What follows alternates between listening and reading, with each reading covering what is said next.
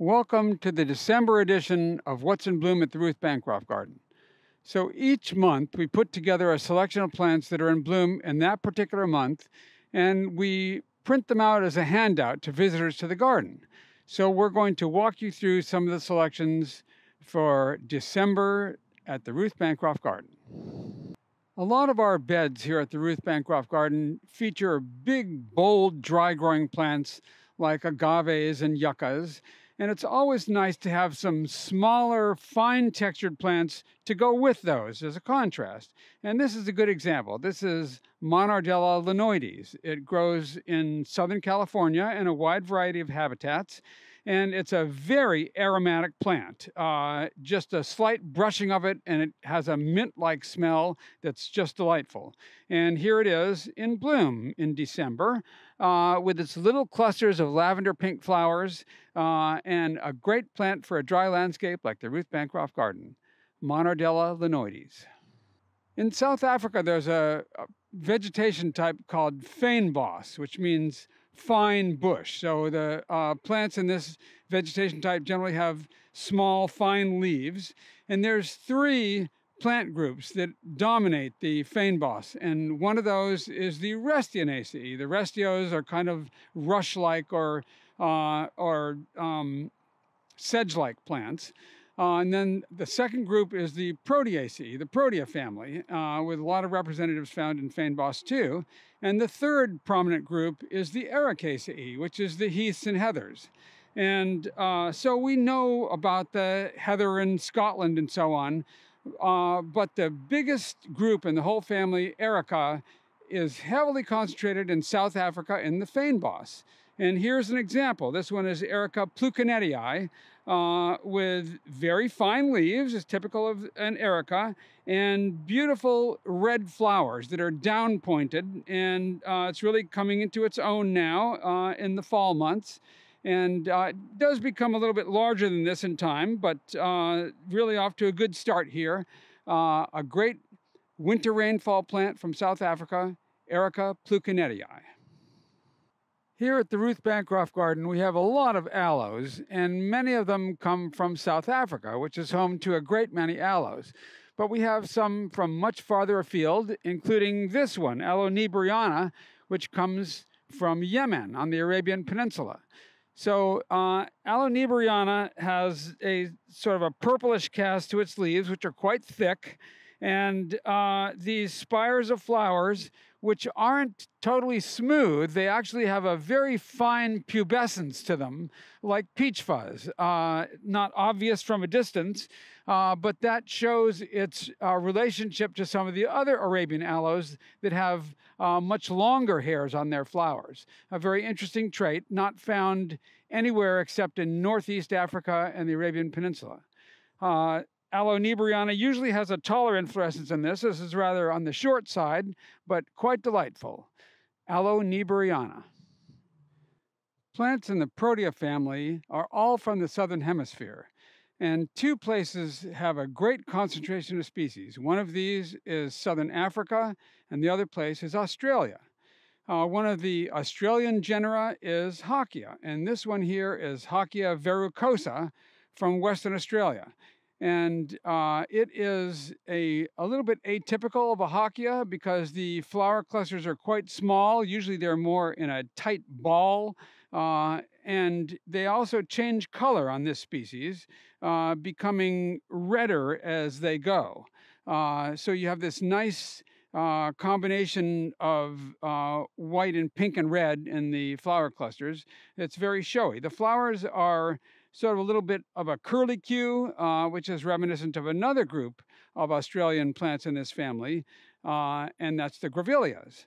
But this one's a Hakea, and they have very hard, woody, nut-like seed capsules that form right against the branches and are very long-lasting. Eventually, they will split open and the seed pops out. But anyway, the texture of this plant is very fine. It's sort of like a rosemary kind of a leaf, and makes lots and lots of flowers over a long period during the fall and winter months. And here it is in full flower now, Hakea verrucosa. Australia is home to lots of drought-tolerant plants, and no small number of those are in the myrtle family, Myrtaceae. This is the family to which the eucalyptus belongs and the bottlebrush belongs, but also these wonderful shrubs called Chamelauciums. So this one is a hybrid called Chamelaucium Matilda, and it's interesting that the flowers start out white. They're very long-lasting, and then eventually they get a little bit of red around the center, and then they get more and more red as time goes along. So you have this nice effect with the white and the red together as the flowering progresses.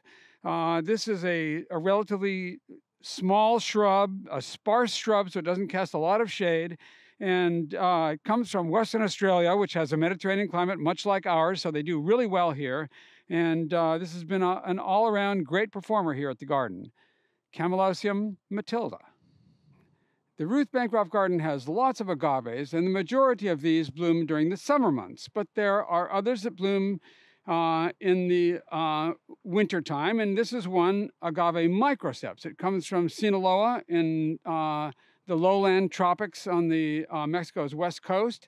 And here it is in full bloom now. It's a quite compact agave that has the curling threads that some agaves do. It makes a very ornamental effect. And a very unusual flower color, kind of a mauve gray color, and then in the bud stage. And then when it opens up, the face of the flower is pale yellow with yellow pollen. So this has started at the bottom and is working its way up. And here are the flowers that are open now, and there are the buds that are yet to come. Agave microceps.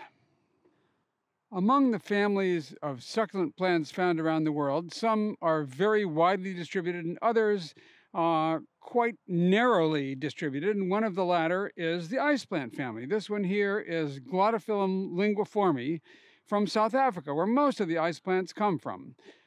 This is a large group with about 1,800 species, and the great majority of those in southern Africa.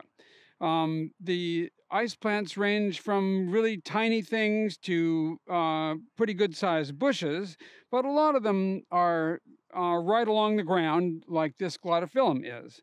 The name Glottiphyllum linguiforme sort of means roughly tongue leaf in the form of a tongue. So that is really descriptive of the Glottiphyllums in general, which have tongue-like leaves.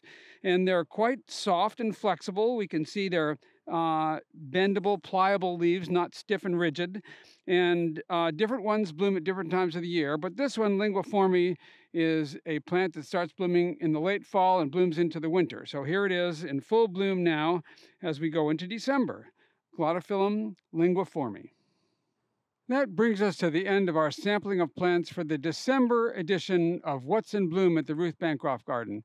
But remember, there's only so many plants we can fit into one of these What's in Bloom sheets, and there's a lot going on at the garden, so we encourage you to come visit the garden and see for yourself. Of course, there are lots of plants that don't bloom for a whole month, or whose blooms overlap one month and another and are not long enough in either month to qualify for What's in Bloom. So you can come to the garden for yourself and see all the wonderful things that the garden has to offer. And if you're not near enough to come visit the garden, check out our website, ruthbancroftgarden.org. Lots of information on different plants and our plant highlights and our social media posts, and lots of classes to attend too. So check it out for yourself.